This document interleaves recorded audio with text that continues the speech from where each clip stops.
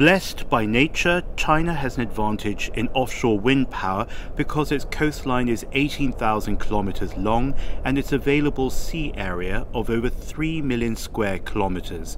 Focused and large-scale development can really improve the efficiency of sea resources while cutting down on operation costs and the build-up of projects. Please give a warm welcome for James Chau. I'm James Chau, host of the China Current, with a glimpse into tomorrow's world and stories about the human experience everywhere. The offshore landscape is largely found in Guangdong, Fujian, as well as other provinces. Among these is the grid-connected transmission project in Jiangsu that is key to the future. In operation but yet to hit optimal capacity, the project will eventually be able to deliver 30 billion kilowatt-hours of electricity. This will be directed to the Yangtze River Delta region, meeting the basic annual power demand for a huge population. At 350 kilometers long, it runs between north and south and within Jiangsu province from Yancheng to Nantong. The huge number of windmills here, substations and double transmission lines form a cluster of offshore wind power generation. The installed capacity of the entire project is more than 10 million kilowatts, ranking first in scale in China. Jiangsu has also become the second place in the world after the UK to enjoy an installed capacity of offshore wind power exceeding 10 million kilowatts.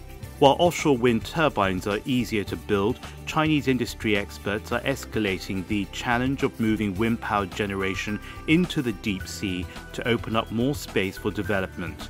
The farthest offshore wind power project is located in Dafeng, Jiangsu province, with a water depth of 7.5 to 21 meters, just 80 kilometers from the coast.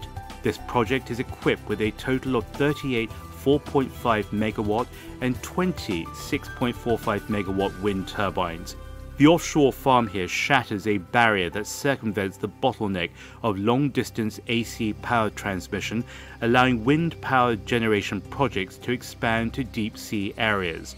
But developing deep-sea wind energy requires wind turbines that are able to withstand typhoons and other extreme weather conditions at sea. The world's first typhoon-resistant floating offshore wind turbines are found in Guangdong province, where farms began generating electricity at the end of 2021. Its innovative design is based on extreme wave flows that only happen once in every 50 years and is therefore able to resist intense typhoons. The height of the fan is equivalent to the height of a 37-story building, and the diameter of the impeller is 158 meters, which is roughly the width of 3 Boeing 747s when you line them up side by side. Many countries and in-country regions like Jiangsu and Guangdong continue to actively explore floating wind power technology, and what we're seeing evolve on farms in China have emerged as an important benchmark in the global push for progress.